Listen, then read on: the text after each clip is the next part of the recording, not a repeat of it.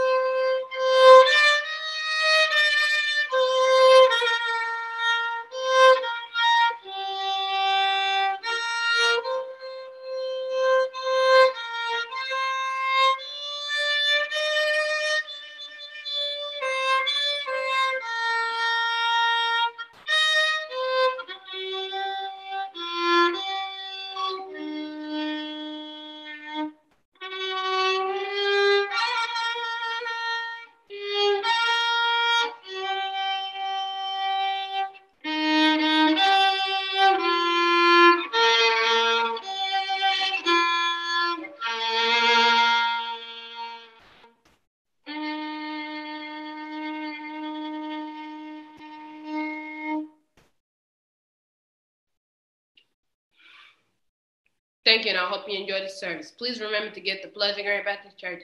Thank you, and have a wonderful day.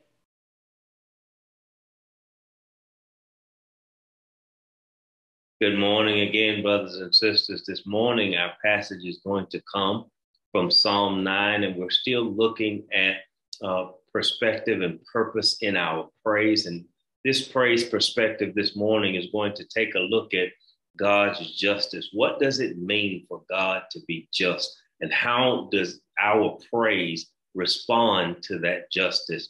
What does it do for us? And how does it impact us? What can we learn from it? What instruction can we get out of it? And so as we look at this perspective of praise this morning in Psalm 9 on doing justice, here are the words that we find from the Lord our God. I will thank the Lord with all my heart.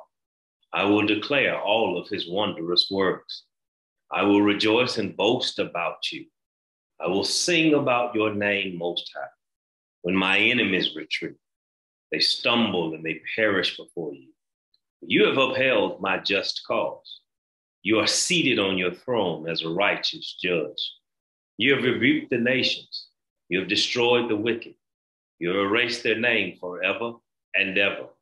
The enemy has come to eternal ruin. You have uprooted the cities, and the very memory of them has perished. But the Lord sits enthroned forever. He has established his throne for judgment, and he judges the world with righteousness. He executes judgment on the nations with equity. The Lord is a refuge for the persecuted, a refuge in the times of trouble. Those who know your name trust in you, because you have not abandoned those who seek you, O Lord. Sing to the Lord, who dwells in Zion. Proclaim his deeds among the nations. For the one who seeks an accounting for bloodshed remembers them. He does not forget the cry of the oppressed. Brothers and sisters, this passage on God's justice and what it means for us and how we can learn something for it is a very prescriptive passage for us, especially in today's context, looking at all of the things that we're going through and all of the things that we're dealing with in our society and in our country and in our communities. Justice has to prevail, and we know that the God of our justification is the God of justice. Here in this passage, in the superscript that we did not read, David, according to some scholars, even acknowledges that this psalm is written to the head choir director. It is written to the chief musician. David is referring to God himself in the tune of something called Muth Laban. And I don't really know how to explain all of that, but what I've researched and found is it means death of the son or death of the fool. David is possibly referring to the idea concerning the death of the champion who went out between the camps. Remember when David had his mighty battle with Goliath. And so it could be referring to that idea. And even that implies justice, because Goliath had been talking about the God of Israel, and David was demanding that justice prevail. And as such, so David is here in this passage reflecting and remembering why it is needed, why it is necessary, and why it is a notable thing for him to praise God about that event of justice that took place between David and Goliath. David sees a perspective of God in this psalm that we should also see, and that is that God will always make sure that justice is done in the earth. And so our first point of the message is, because God will always demonstrate his justice in the earth, it is praiseworthy and it demonstrates his integrity. Yes, God's justice demonstrates his integrity. God is the one who has determined what is good in the world. God is the one who ultimately does what is good in the world. It is not necessarily a function of man. It is God who does justice. It is God who makes justice sure that justice is done. It is the decisive and deliverable of our experience and declaration of our expression that God is a just and holy God. And so in this passage, in verses 1 through 4, we find that David is excited to pen this psalm about justice that has been done in his life and that he has experienced firsthand, watching God work through the situations of his life.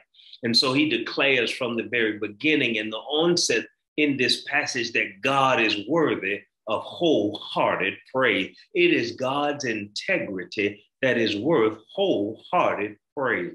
Everything that David is, everything that David has become, everything that has happened and has been good in David's life is because of the wonderful working of a God who was doing justice in and through his life.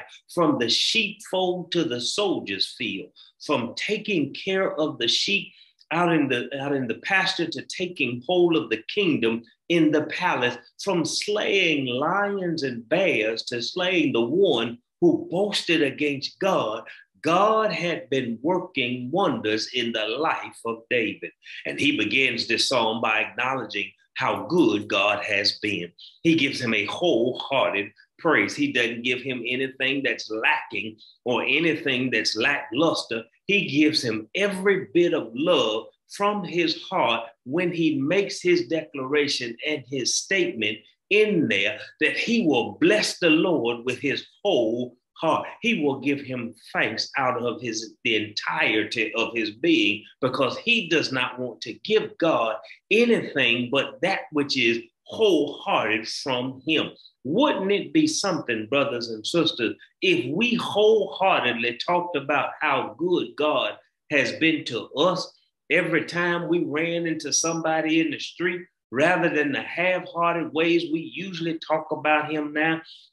Child, I'm just trying to make it. I don't know what I'm going to do. Well, I'm putting one foot in front of the other. I'm going to get there eventually. I'm trying to fake it till I make it. I'm struggling. It's a tough road to hoe. No, David says, God has been good to me. He's brought me over situations and circumstances around hills and valleys, around mountains and curves, things I did not see. David does not allow the lackluster life that some people experience to get him down. David said, I'm going to bless the Lord with everything in me. And we ought to make it clear in our lives that we're going to bless the Lord for whatever victory he has brought into our life, even if it hadn't been the victories that we thought we ought to make. But can I give you a simple victory that you get? If you got up this morning, if you're listening to this message, you got something to give God wholehearted praise about right now in the name of Jesus. David makes it clear that won't be his way. Shouldn't be our way. That is not enough. It is not enough just to get up and say, okay, God, I'm here.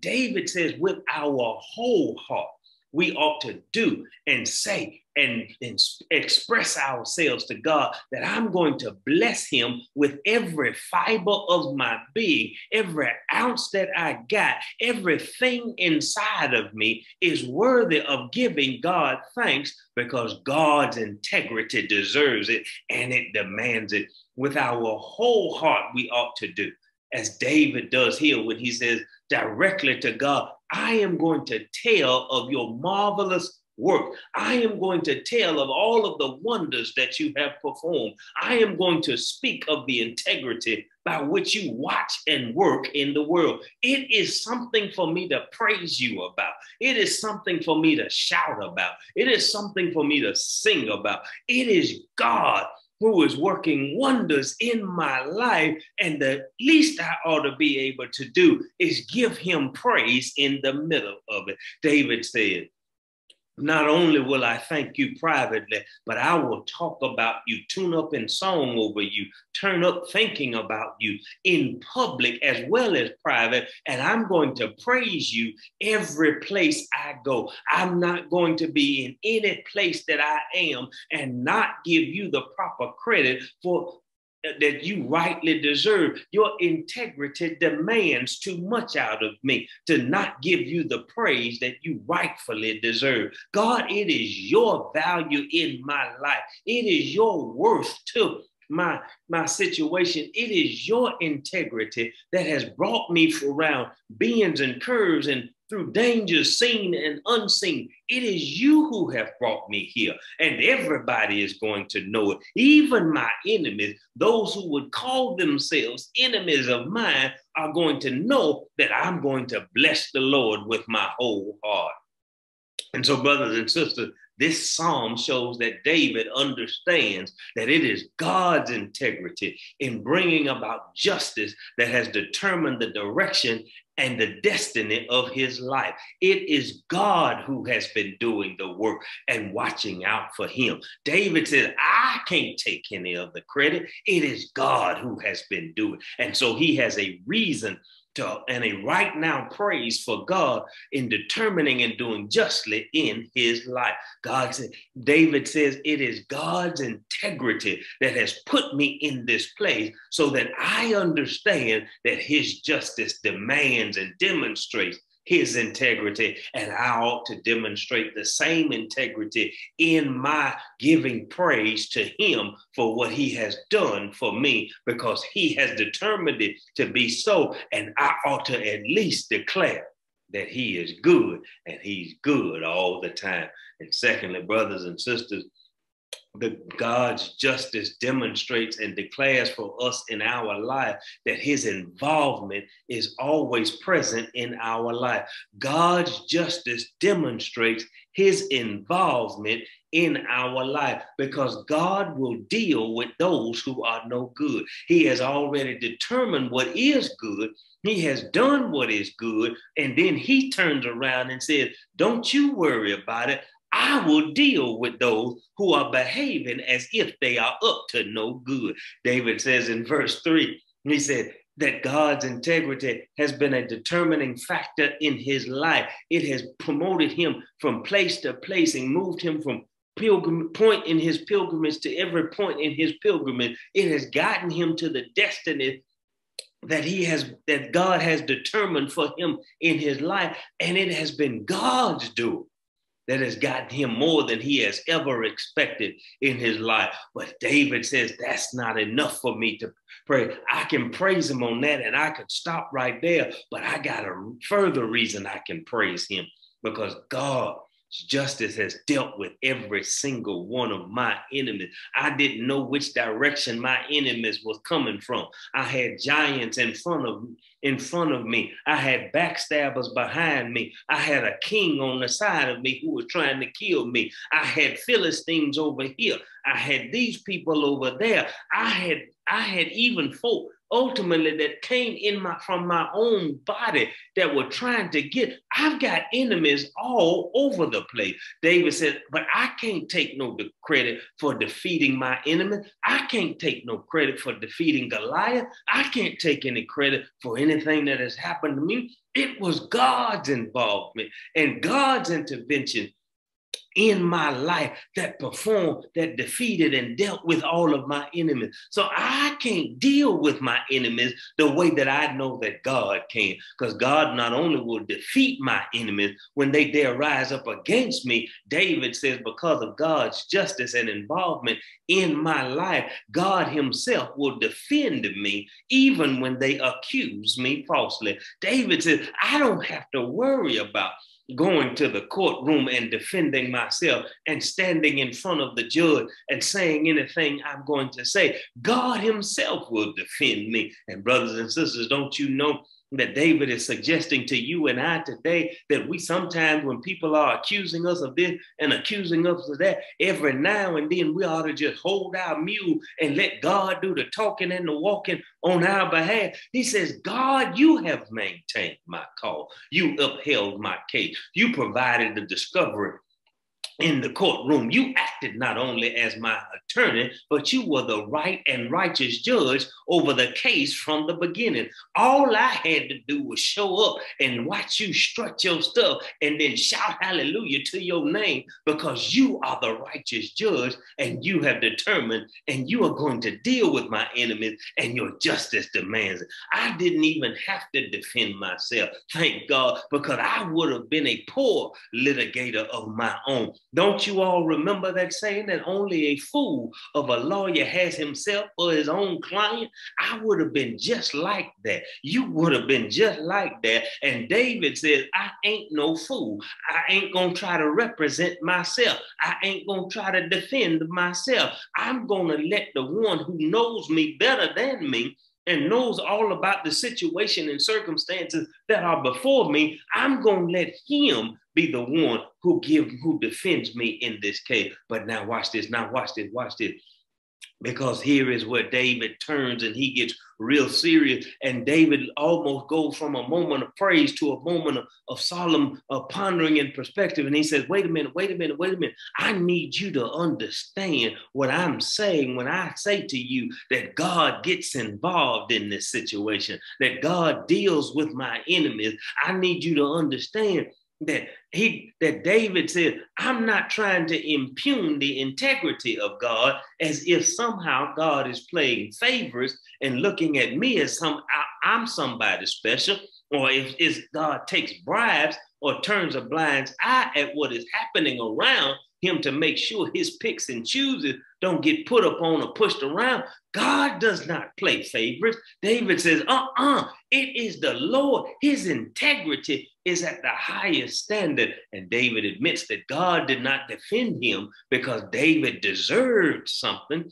God defended David because David's actions were in agreement and alignment with God's standard. And brothers and sisters, if we expect God to defend us in our daily lives, we've got to make sure that, number one, that our lives and our actions are in agreement and alignment with God's already righteous standards and the cause of justice in the world today. David says, it ain't just because my name David. It ain't just because I'm the king. It ain't just because I've been anointed with oil. It ain't just because I took from the sheepfold. It ain't just because I slew David that God is defending me in front of my enemies. It's because God's integrity demands that he defend me when I am right with him. And only when I am right with him am I ever right and righteous before him. And so when God is defending me, it means I am right with God and I am righteous before God, because the integrity of God is too high and too just and to be unjust, unholy, and corrupt in the justice that he's getting involved in to defend my case. It is God who sits on the throne of judgment and justice. It is God who rebukes the nations and tells them of his displeasure with what they are doing. It is God who disciplines and destroys those who refuse him. It is God who blots out and removes the names of the wicked ones that reject him. It is God's business to get involved in the affairs of justice and righteousness on our behalf when our actions are in alignment and agreement with what he has already declared in his word. Because he has declared that, look, I'm not going to let any weapon formed against you prosper, but you got to make sure that you are not helping to form the weapons against you. It is David. It is humanity's business to invoke God in those affairs that God gets involved in, because his righteousness needs to vindicate us, not us ourselves. We cannot vindicate ourselves, no matter how hard we try, no matter what we try to say, no matter what we try to do. It's always going to be he said, she said, this said, that said. But when God speaks up on your behalf, you have somebody who can say, God is saying it, and that settles it. It is God's integrity that is at stake in the matters of justice. And so is his involvement in our life. And because of that integrity in doing justice, and because of that involvement in demonstrating how justice works, David, you, I, and all of the whole wide world, for that matter, can celebrate the goodness of God and the grace of God and the greatness of God in every moment of our life, even when we feel like justice has not been delivered in our particular case, even when we somehow think that justice is being delayed too long or denied altogether. Even when it looks like justice is wearing the devil's clothes and strutting around in the devil's vineyard, we have to praise God in the midst of the problem and know that justice will prevail and God will protect those who are oppressed by the wicked and wickedness of life. David understands what we are still trying to learn in this country and even in our churches. We have to learn it in our community and our country, in our church and with our social and civic club, in every space we go into, in our cliques and in our club. We need to learn this lesson that David has learned long time ago here in Psalm 9. It is God that is in charge. He is large, he is in charge, and because he's in charge, he gets the final say so. He gets to sit on the throne of judgment and render out justice. He gets to decide what is just and what is not. It is God alone who gets to decide what is right and what is righteousness in every case. Not the Congress, not the courts, not your personal choices, not your cliques, not your church affiliation, not your club affiliation, not what class you in, not what school you went to. Nothing but God gets to decide what is right and righteous in this world. And he alone is the righteous judge. Nobody can stay his hand because his judgment is always right. His judgment is always righteousness. And as the righteous judge who is involved in all of the affairs of justice, we know that even our enemies, which are God's enemies, by the way, and we should not have any enemies that are not God's enemies. If you got an enemy that's not God's enemy, you done made an enemy out of somebody that God says he's a friend of his. And so you got double trouble in your life. If you think that they're your enemy, you need to figure out how to win them back so that you can become brothers and sisters, or sisters and brothers, or whatever else y'all need to become. But if they're not an enemy of God and they're an enemy of yours, then you and that person are enemies with God. And you don't need that kind of trouble in your life. So we need to praise God because we know that our enemies, that they are finished, they are finite, they are fickle, they are foolish because they are enemies of God. If they are enemies of God, they are enemies of ours, and they are finished. They're going to come down to ruin. They're going to get their just desert. They're going to get what they deserve. And hallelujah to the Lamb. If you ain't praised them yet, you ought to praise God because you know you're not going to get what you deserve. That everybody else is going to get what they deserve. Those who reject God, those who refuse God, those who run away from God, they are going to get what they deserve. And thank God we won't get what we deserve.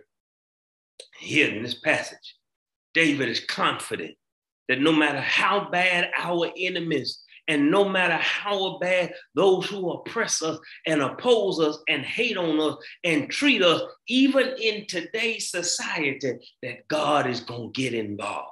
God is going to intervene. God is going to defend us to the end, whether it's today or somewhere in eternity. God is not going to allow your righteousness by his justice to go without his presence and his protection. He is going to show up when you have your showdown. And as my pastor said, he's going to show out in the middle and strut his stuff so that you can shout his glories all the way to heaven.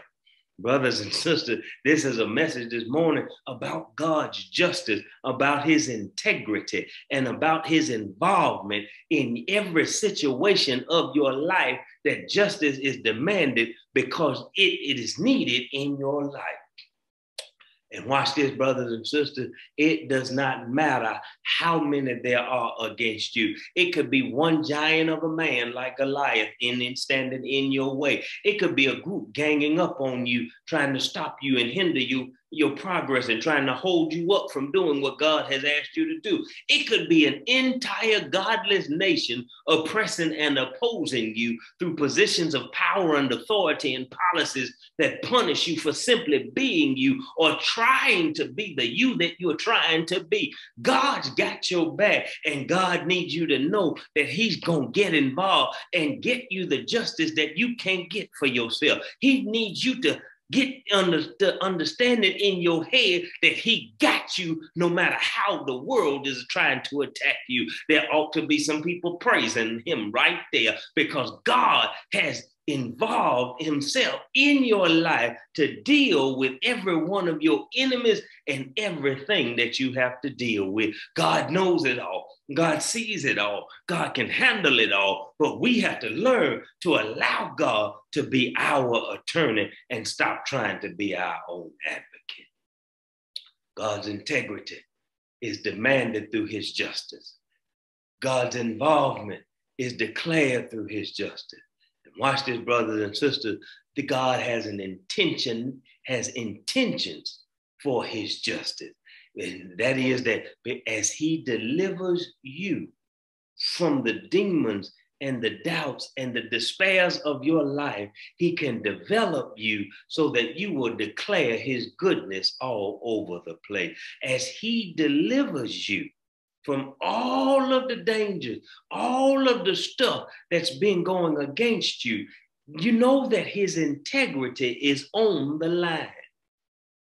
Anytime that you are doing right because it is the right thing to do, anytime you go up against giants and groups that are trying to gang up on you to bring you down, God is going to get involved to ensure that evil does not get its way and that the wicked do not win. And even beyond that, brothers and sisters, God's real and righteous intention for getting involved in your situation is that God wants you and I to know that yes, indeed, he will deliver you from the wicked and the wickedness. But he wants you to know that when you are distressed and you're in despair, when you've been oppressed and when you feeling down and depressed and all of those different things, that he has dug out a place for you. He's dug out a place for you to run to. He's given you a hiding place for you, a place that is in his presence, a place you can run to. He calls it a place of refuge because he is the one you can turn to when your times get tough. He is the one you can trust in, even when it seems like everyone else has abandoned you and left you to the wolves of the world.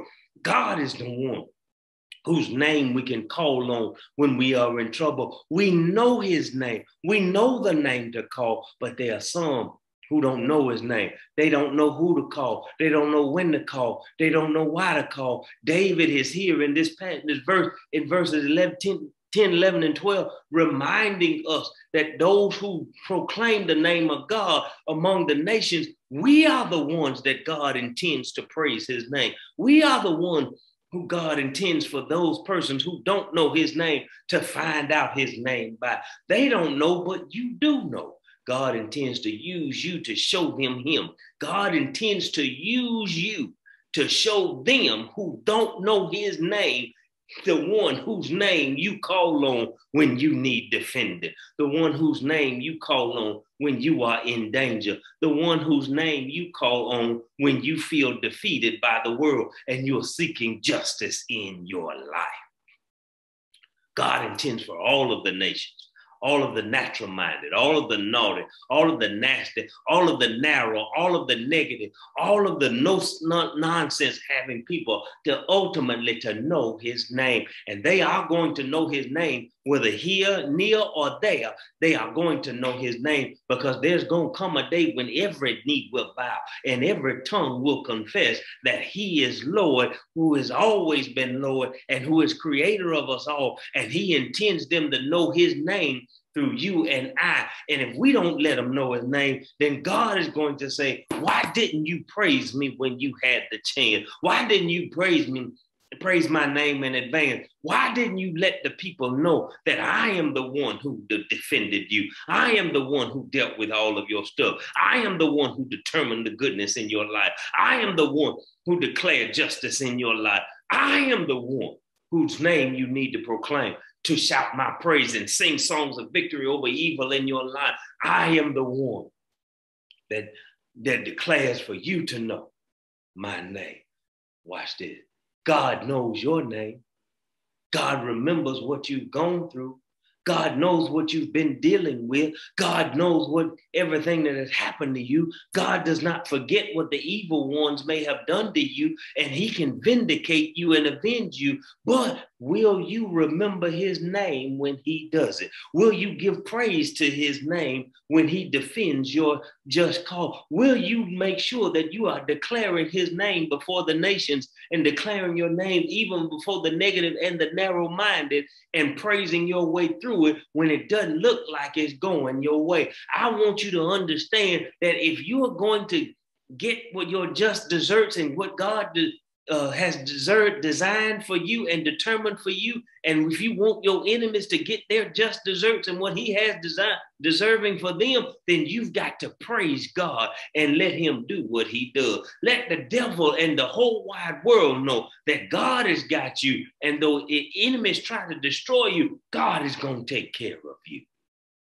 He won't deny you even if the devil tries to delay you or dismay you into doubting the righteous judge who grants you. David helps us know in this song, in these few verses, that God's integrity, his intervening involvement, and his intentions are on the line as a righteous judge. But he's also our kinsman redeemer, and he's our place of refuge that we can run to when life is trying to ruin us. Brothers and sisters, my encouragement for you this morning is to stop fighting and fussing with your enemies. Stop fighting and fussing after your causes. Stop worrying and wondering about what's going to go down. Stop stressing and struggling.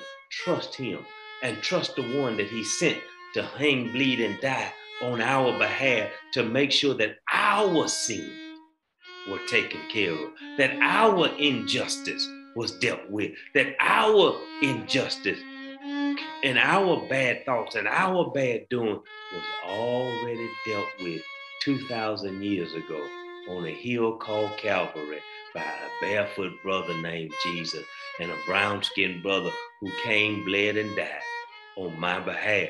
Won't you trust him to save you, to do justice for you, to show you how his integrity can be found in you, how his involvement can help you deal with all of life's situations? Because ultimately, brothers and sisters, it is he who ought to get the praise. Lord, help us praise you in the presence of all of our problems, in the presence of all of our enemies and those who would cause us problems. Help us to put justice in your hand and trust you as our kinsman redeemer, our refuge that we can run to, and the righteous judge that we can praise. In Jesus' name, amen, amen, amen. Brothers and sisters, thank God for every one of you that have gathered with us today in this virtual experience. We want to extend the invitation to you right now because there might be somebody out there who needs to know that God's integrity is too important to him for him not to do good in your life. There's somebody out there right now that needs to know that God is ready and willing and able to get involved in your situation, but you've got to give yourself over to him before he will. There's somebody out there right now that needs to know in the name of Jesus that God intends to make sure that his name is known through the praise of his people. And we ought to be praising him. If that's you today, won't you connect with us at any of those connection points on your screen? And we'll get in contact with you. We'll walk with you. We'll talk with you. We'll help you get down the road that you're trying to get to. We'll help you to receive God's justice in your life. I know life ain't fair, but it is just.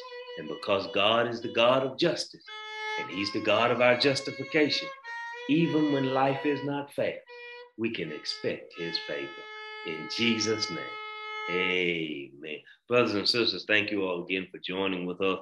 We thank you all for committing to this time with us every Sunday. We thank you for your contributions to this ministry.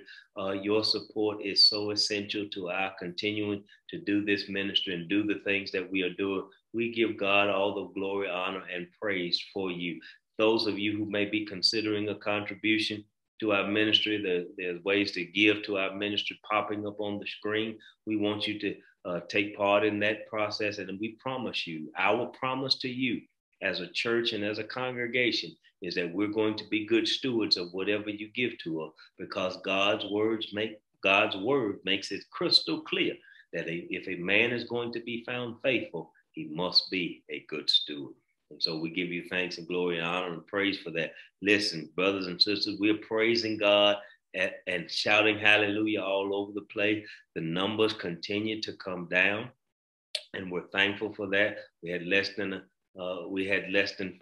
6,000 cases over the course of the week, but we still have our young children in school who are unvaccinated, who are still coming down with cases. Teachers are still coming down with cases, but more and more students are getting vaccinated. More and more teachers are getting vaccinated. More and more Mississippians are getting vaccinated, but we still hadn't even reached 50% in the state of Mississippi yet, and that's a shame.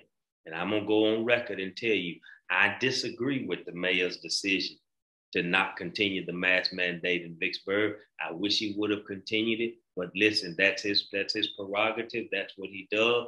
Our responsibility is to continue encouraging persons to wear their masks, to get vaccinated, to wash their hands, to watch their distance, and to make sure that they're doing everything to protect not only themselves, but those who they may come in contact with, and especially those who they love. Make sure that happens. In Jesus' name, won't you do it? Yes, he will. Listen, let's do that together, and let's help mitigate this virus. We have a lot of things on the way that the Vicksburg Ministerial Alliance is connecting with the city of Vicksburg to make sure some things happen so that we can combat this coronavirus together collectively in our communities. We expect to impact over 10,000 people over the course of the next 8 to 10 months by making sure that we're encouraging people to do just that. Get vaccinated, keep wearing that mask, keep washing the hands, keep watching the distance, and watch how God works in the process, because he is the God of our justification and he's the God of justice. Now let's hear the benediction for the day. The Lord bless you and the Lord keep you. The Lord make his face shine upon you and be gracious unto you. The Lord lift up his countenance upon you and give you peace, and give you peace, and give you peace. Now let the whole church say, amen. Brothers and sisters, if it be the will of the Lord, because he is just, we'll see you next time.